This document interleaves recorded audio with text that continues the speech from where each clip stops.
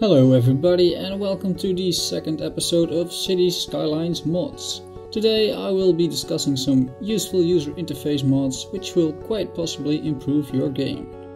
First off, you might have noticed that the blue bird Chirpy has disappeared from the top center of the screen. You know, that really annoying Twitter clone that keeps piling up messages and makes annoying sounds? The reason Chirpy is gone is because of Chirpy Exterminator by Simssi.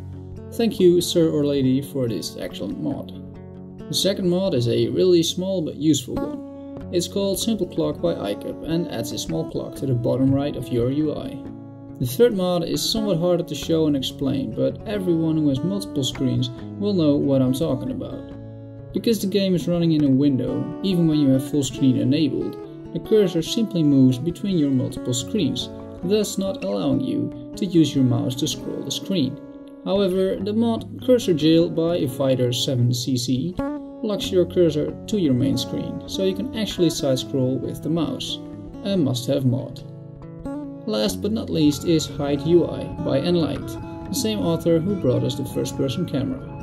It enables toggling of the complete UI except your cursor by pressing F11, ideal for screenshots. Some, if not all, of these mods will likely be added to the actual game by the developers.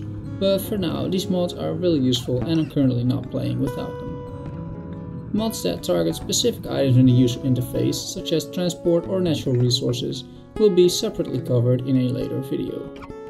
Leave me a comment, a like or subscribe if you like this review. You will make me a happy man. You can also follow me on Twitter, and I stream this game and a lot of other games on Twitch.